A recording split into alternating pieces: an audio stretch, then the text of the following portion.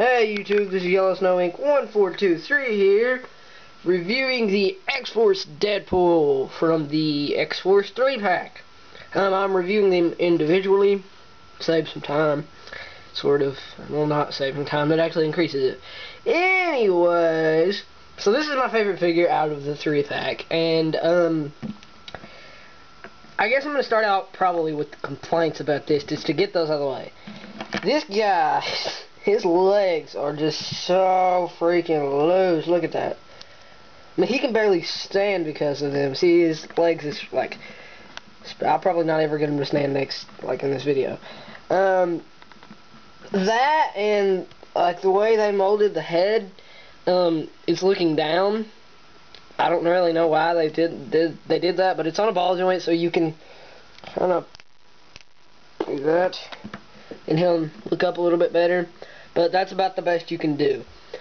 Everything else about this figure I think is great though. There's a lot of articulation. I guess I can just go ahead and do that. Okay, full 360 at the head, arms go in and out.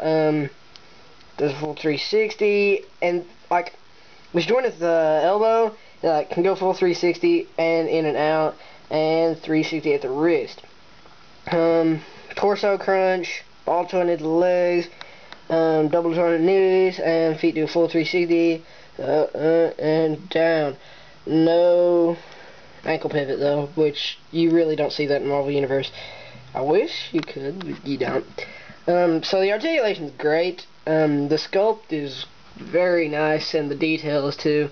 I wish they would have done a little bit more paint right here, and maybe right here. That even has a texture to it. That's pretty cool. So it's not just painted. I like how they did the little symbol on his belt. I think that came out really nice. And I moved the camera, sorry. Okay, so in his accessories, comes with the 2 katanas, and that's it for the accessories, and they do fit nicely in the, well, I really don't know what to call it, I don't know what to call it.